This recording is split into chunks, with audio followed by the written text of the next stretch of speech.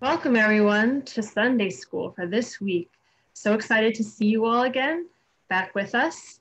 So last week we talked about justice, right, and what it means to act justly and what justice means in a Christian sense. And this week we're going to be talking about what does walking the talk look like? What does it mean to not just say, right, that God loves you, but to show it, right, to act on our Christian beliefs.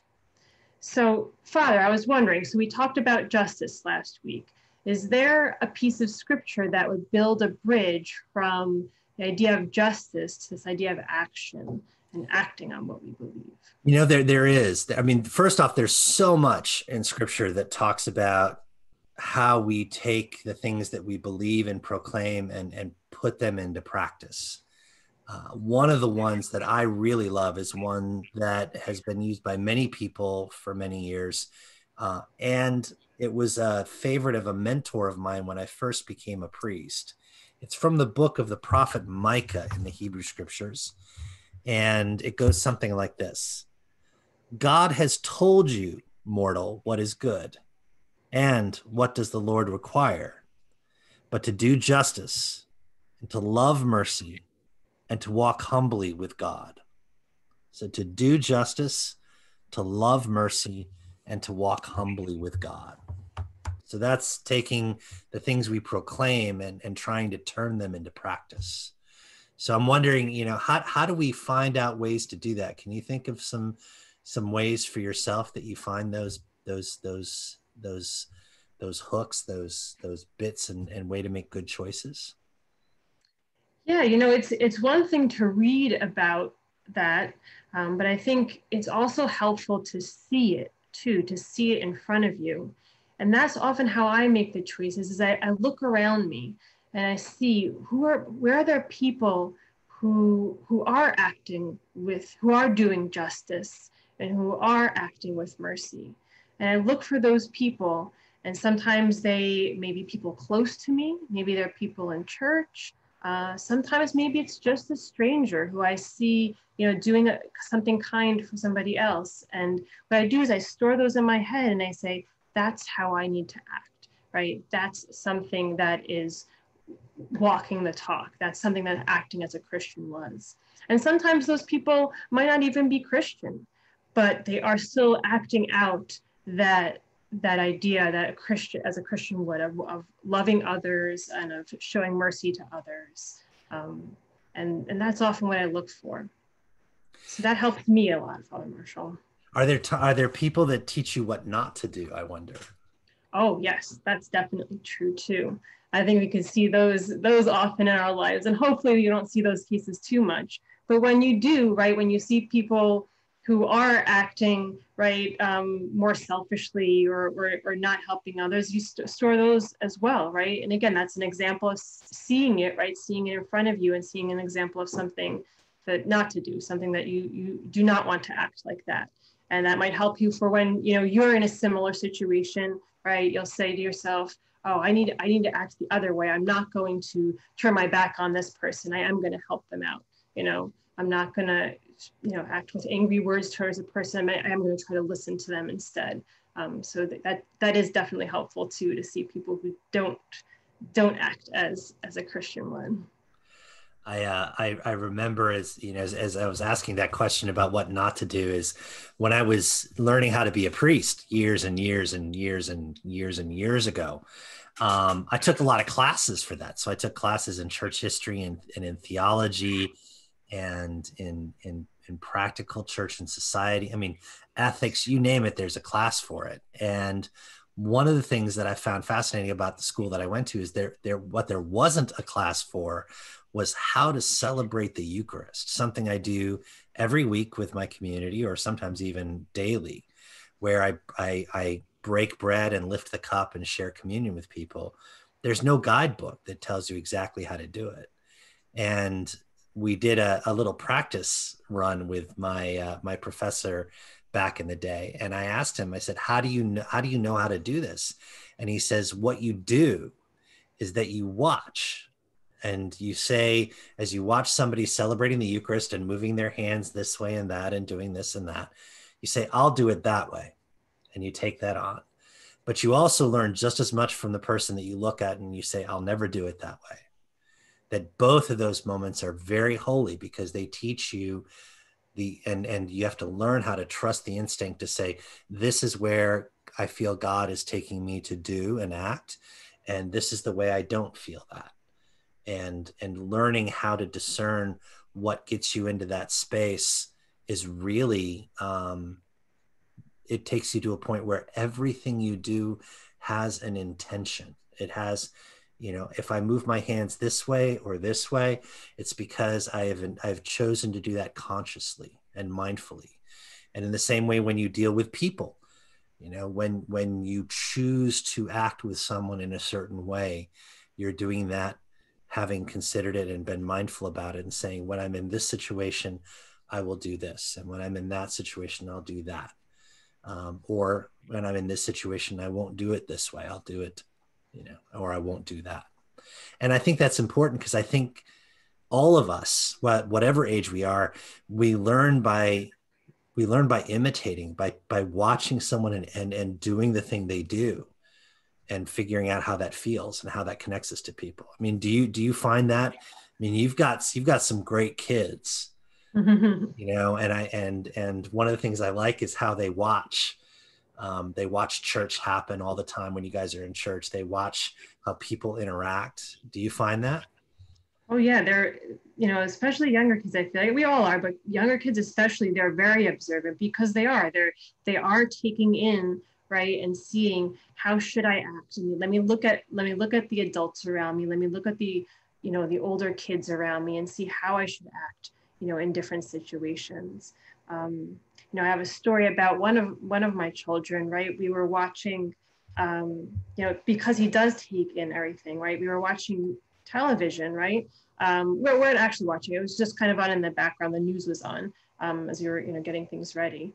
And as you have probably seen, right, there were a couple of talking heads who were arguing back and forth with each other, as is often the case. And he just paused there for a moment and just watched them, arguing with each other. And then, asked me, Mommy, is that the way we're supposed to act? Right? Is that the way grown-ups are supposed to act? And it really made me pause and think, look at him right now. He is taking this in. He is trying to decide, what example do I need to follow? And he was smart enough to question, is this the way I'm supposed to act?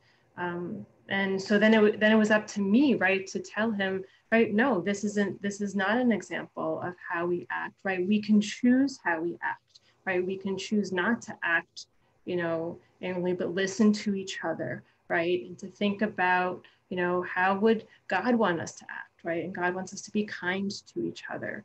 And so that was definitely something that, really stuck in my mind. And I kept thinking about afterwards, how perceptive he was about seeing the way people were acting around him. I like that. And again, it teaches us that even at no matter what age we're at whatever age we're at, we're still trying to figure out, and we're always looking around us for good teachers. And Right. and to figure out, not only what we're supposed to do, but who are we supposed to do it for or with. That's a very profound thing. I think your son is very wise in asking that question. I think it must have been kind of tough to try to answer it, though. Oh yeah, it definitely took me by surprise. I was definitely surprised when he said that, because you forget that they are taking all this in, but we do too, right? We just do it much more, in our heads unconsciously, while he was doing it out loud and asking about it. So, but the other thing I really like that you said, Father Marshall, is just the word intention too, right? To have intention before our actions as well, to take that moment to pause and reflect and to think, right, and then to act. And I think that's important as well, to, if we have that moment to think and reflect, we can act, and as Jesus would ask us to. It's funny that you bring up Jesus because I've got a piece of scripture that I think can kind of help us with that. Would you like to hear it? I would love to hear it. And Yes. what's great about it is that it's actually scripture from what's coming up this Sunday for Christ the King Sunday. Perfect. We're going to hear it in church. So here you go. This is a part of it. Jesus says, when the Son of Man, who is him, comes in his glory and all the angels with him, then he will sit at the throne of his glory.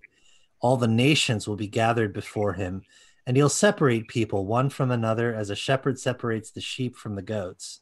And he will put the sheep at his right hand and the goats on his left.